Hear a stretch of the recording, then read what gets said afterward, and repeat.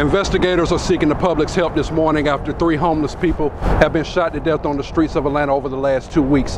Mayor Keisha Lance Bottoms held a press conference on yesterday, suggesting that the 3 deaths may be related. With just 9 days left in the legislative session, the pressure is on for lawmakers to pass a new hate crime bill, as well as propose a new budget. Legislators say it won't be easy, but they'll get it done. The Georgia Department of Labor is calling the surge of unemployment claims unprecedented and worse than the Great Recession.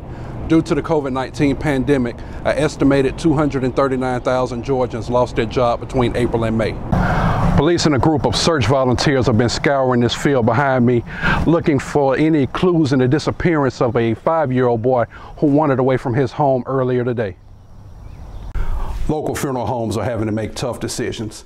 Funeral directors are having to balance honoring the deceased while protecting the living, while families have to decide which 10 family members can attend services and say their final goodbyes. The coronavirus is changing the way families celebrate and honor the life of their loved ones. Many funeral homes, like Divine Mortuary, have turned to technology to offer families additional options. Owners Joseph McDonald III, along with his wife Regina, say their main goal is to keep everyone safe and give service beyond expectations. Most families have been listening to the importance of safety and what needs to take place in order to remain safe. You do have some that really wants to spend time with their families, and this is the last time that they have an opportunity to do that.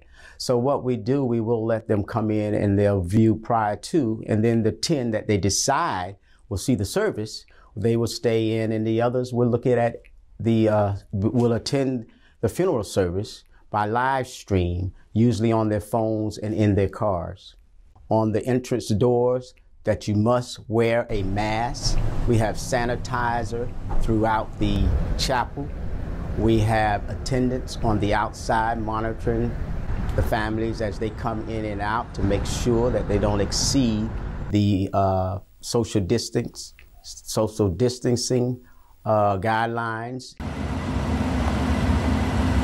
While funeral homes continue to adjust their coronavirus protocols, they stay committed to serving the community during their time of grief. In Lithonia, Georgia, I'm Donnie Tuggle.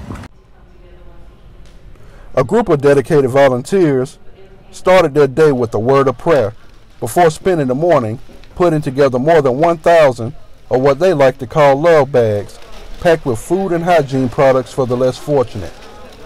Erica Wright, the founder of Project You First, says it's her mission to give dignity back to the homeless, one love bag at a time. I do this because I believe that God has given everyone a purpose and a mission in their life. Last year we did over 85,000 hygiene kits. We traveled from Atlanta to California. We stopped in every state along the way. We went under the bridges. We talked to our homeless community. We talked to CEOs. We wanted to find out what they were doing in their cities. The love bags filled with items we often take for granted, like soap, toothpaste, a toothbrush, lotion, and we can't forget about a peanut butter and jelly sandwich made with love. For Erica and many other volunteers, it's as simple as giving a helping hand to those who need it the most. It's something to see when you see people that are in certain situations, and we've been helping feed the homeless, clothe the homeless, and just giving them hygiene bags and just the basic necessities to be able to help them out, on the streets of Atlanta. And I think that that's very, very important to be able to give back to the community. Project You First will be delivering the sack lunches and love bags to 12 shelters across Atlanta. For more information on how you can donate or volunteer, you can visit ProjectYouFirst.com. Reporting from Atlanta, I'm Donnie Tuggle. Chance of no justice, no peace. Filled the streets as dozens of demonstrators of all ages and backgrounds showed up along Piedmont and Sandy Plains Road to voice their frustrations with police brutality. Candidate for House District 44 and protest organizer Connie DeSico says the community is hungry for healing and transformation. And I think a big part of this is about showing people of color that they are supported and how their community feels about them in a very positive, very real way. Protesters say this rally is just the first step of many on the road to change. being out here on these corners. But the next thing is write your local representative, write your senator, vote in the election. We have a primary coming up in less than a week. So hopefully the outcome is definitely changed. We need everybody out here to make a stand for change. Demonstrators say to overcome, we must first understand.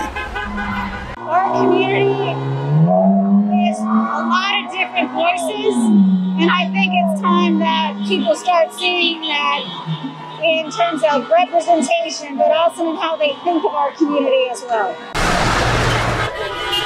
I'm a mother of 3 boys, and I don't want my boys to live in fear. Demonstrators say the message is simple. They want justice, equality, and people to know that Black lives do matter. These are our people, and they needed this.